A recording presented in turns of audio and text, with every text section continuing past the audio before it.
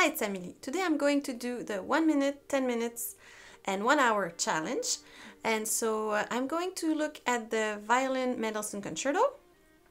And I'm going to look at it for 1 minute, then play it, then 10 minutes, play it again, and then 49 minutes and play it again. It's not the whole concerto, just the beginning of the first movement. So first thing I'm going to do is look at it for 1 minute. I might not play that much. I might write stuff in my music. I'll see what I'll try to find the toughest spots because I only have 1 minute. You tell me when to start? Cool. Cool.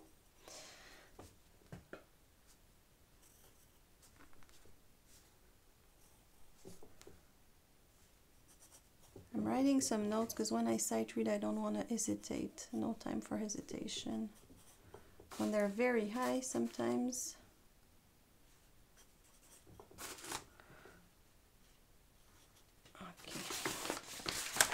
Page.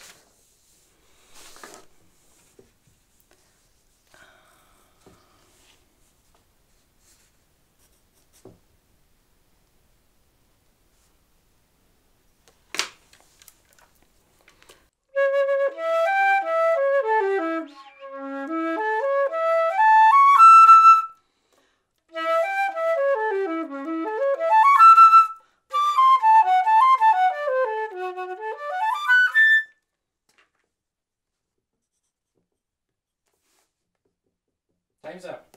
Oh my god, that's fast. That was 1 minute. Okay, let's try it. Okie dokie. Here we go. So it's a piece that I've never played before, and now I'm going to try it with the accompaniment, so there's not a lot of room because I have to try to follow their speed. Let's try this.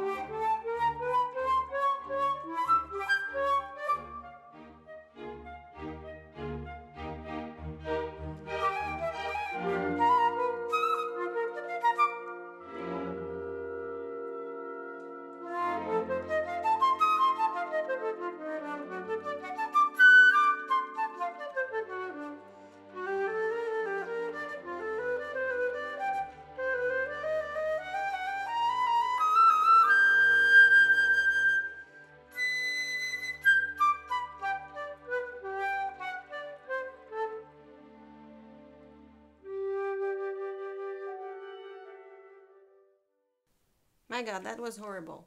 Okay. Very uncomfortable too with the pages on my lap. Well, okay.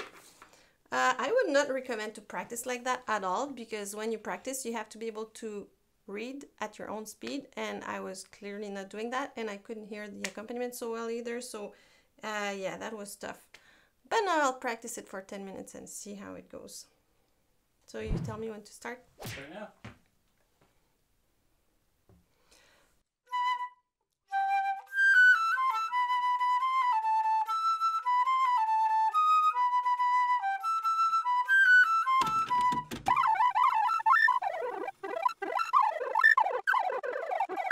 I'll change that.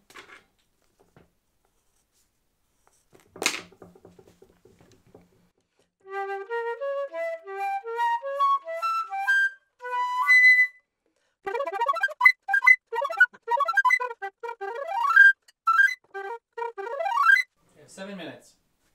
Still? You still have 7 minutes left Oh, of cool. practicing.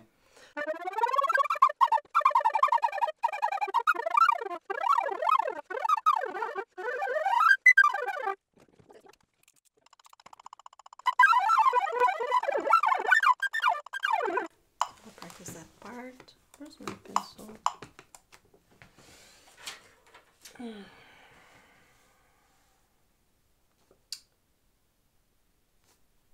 Yeah.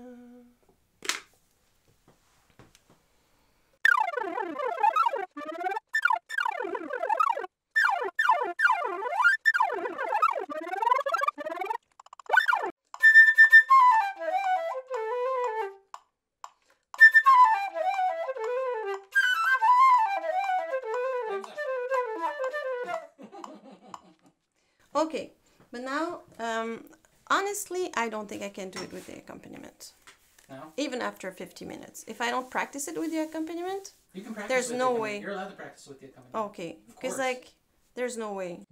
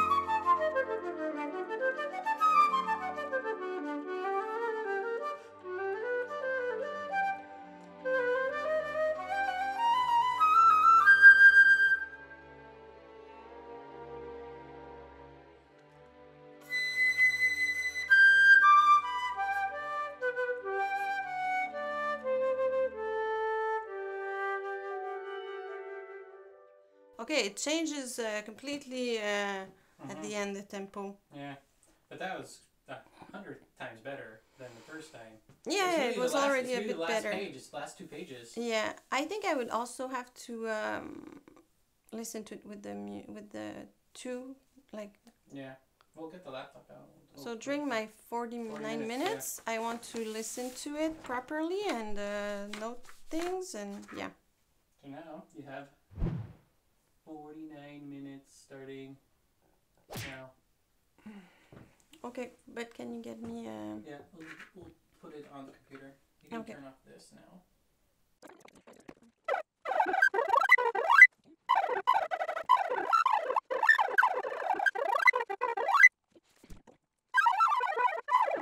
Got Thanks. 20 minutes. Delicious. 20 minutes.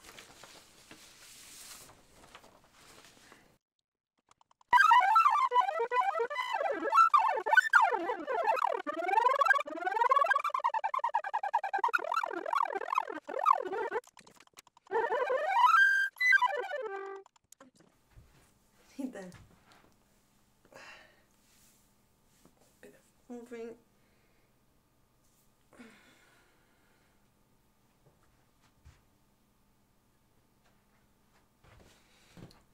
Maybe I'll try it again. Can I try it like a little bit slower?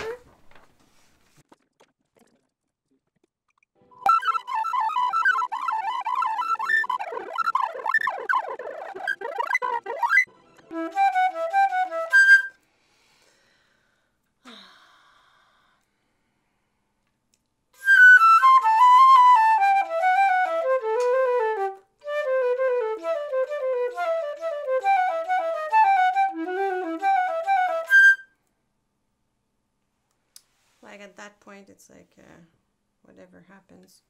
Yeah, 5 seconds. Maybe I need to clean Time's it. up. Cool. Okay. Just... Are you ready? No. Okay, let's do this.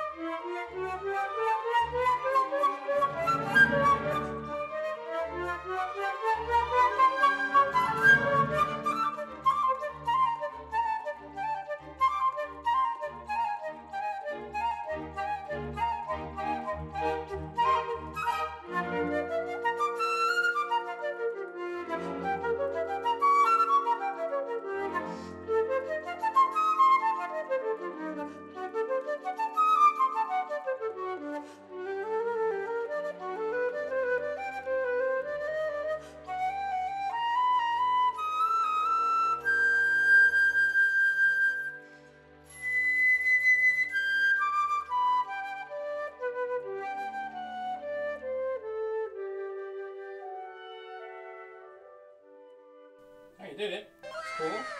Yeah. Wow, that worked out pretty well. Yeah, in the end, it's not too bad. Like, I would still have to work on a couple of things. I was a bit surprised when I entered at 76 and was kind of, yeah, like the tuning was like, what is that? But little things like that, you know, if I had to work on it, I would still, I would not play that in concert tomorrow morning, but yeah, that was cool. That was a bit stressful in the beginning because it's a lot of stuff to look at for 1 minute. And then you have the recording. That's another thing. Like if I had to just play it at my own pace, I could still play quite fast, but maybe not that fast. But yeah, it also shows how much you can do in an hour. In a way, it can be good because like you play it, then you see where are the trouble spots, then you can really go in those spots more. I think that what helped me be efficient in that hour was that first I have a pencil and I write down when I make a mistake. If I see that twice I made a wrong note, I tend to write it down because just like my brain just has the wrong note, you know, and I have to make sure that I reprogram that, and it's easier if I write it down. And then I use the metronome, played slowly, and then increase the speed in the tough parts. Like I went 60 and then 80 and then 100 and then 120 and then, you know, I go faster and faster. And then also I alternate. So just before redoing it, I did it once a bit slower, the whole thing. That's also good because if you always play fast, at one point you lose control. So you want to alternate between fast and slow. So the metronome was very helpful for that because if I don't put it, I tend to go a bit too fast. The metronome helps me to both keep myself from going too fast when I'm practicing slowly and also push myself when I'm trying to get it a bit faster. So these are strategies that you can use in your practice. You can tell me in the comments what type of strategies you use or if this was helpful for you. I will continue to practice this piece and release it as a real recording soon.